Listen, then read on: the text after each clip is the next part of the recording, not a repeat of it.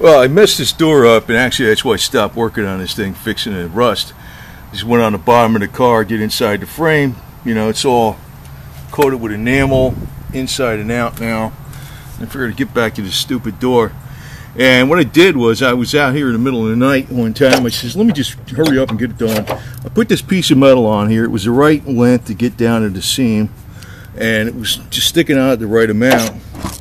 So I push up the metal and I weld it in here. I'm just hurrying up, and it's real dark, and it pulled this whole shit in. I was like, you dumb fuck, you idiot. I was like, why did I do that? I got more brains than that. So I just did something stupid. So for the rest of it, good thing I got this body hammer, man. I just hit right in here, put this metal, you can see, up against there. So now I'll weld that, and that's a little straighter. So what I'll do with this is I'll put another piece over it, another piece of metal over it, and I'll get that straight up there in the beginning, correct. But before I start welding, I'll hit it with this, clean it up really good. Of course, I put the cup on there with the channel iron so it stays on there nice and solid. And put this bitch on. So anyway,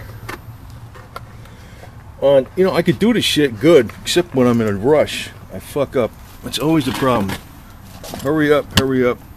I try to, I get out of here like 30 minutes at a time. That's what I do. So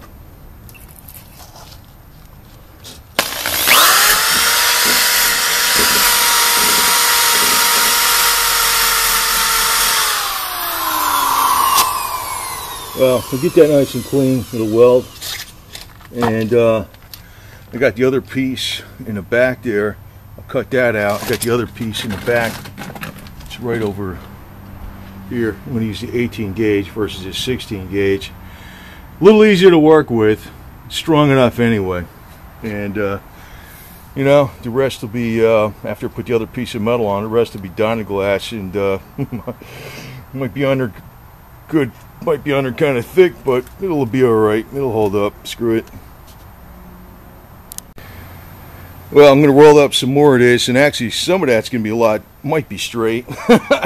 Might have to only do the last third of the door, put some extra metal in there, but I got that extra heavy duty clamp on there, but you can see the wire in the clamp is like, wow. Hopefully it'll weld a lot nicer too, because I don't know how to weld, but I clean that up. And what I do is I like using this spotlight because I can't see the freaking weld that good.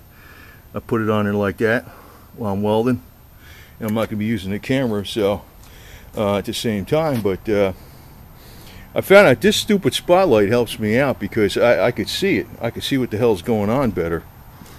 You know, I'm a real amateur, so anything that helps me, like a ground clamp and a spotlight, what the hell, right? Well, I'll tell you what, this ground clamp, I don't know how to weld, right? That welded a lot cleaner than this shit over here. See that crap? That's because of this big ground clamp. That damn thing works. That doesn't even look like, you know, it doesn't even look like flux. I mean, I don't know, it's a lot better. A lot better than I did before, just without even trying hard. I mean, just boop, boop, boop. That's worth getting. That is definitely worth getting. That's like way overrated for this welder. It's like a 500 amp clamp or some shit like that. Tweco, whatever the hell that is, worth it.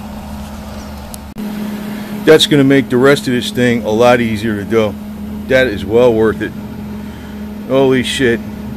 Boy, that just changed that weld. I didn't think it would make that much difference because it had a new clamp on it, but apparently it does make a huge difference. Okay, it's a 300 amp clamp, but those are 500, whatever the hell it was. Well, it's pure copper or 98% copper. Tweco, you know, good brand. This is a 125. So, shit, man, that fucking makes it like a whole nother welder. And for the guy to, you know, if you're an amateur, you want to get that, that's worth it. Holy shit. Big difference. Big difference.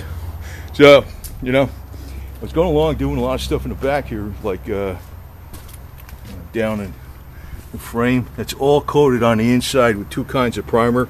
The rust converting primer, then the zinc oxide primer. You can see that shit right there. And it's got a coat of like Rust-Oleum, it's called professional enamel, but you know, all on the inside of the frame. So it should be pretty good. And I did the whole bottom. So anyway, next